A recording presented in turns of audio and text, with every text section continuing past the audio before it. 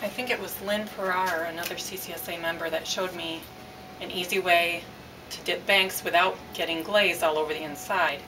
You first take the plug out and then cover the coin slot with a piece of masking tape. If you hold it upside down, you can just dip it in, and if you immediately take this tape off, as you shake it, the glaze will just fill in that spot, and you can use a brush just to touch it up.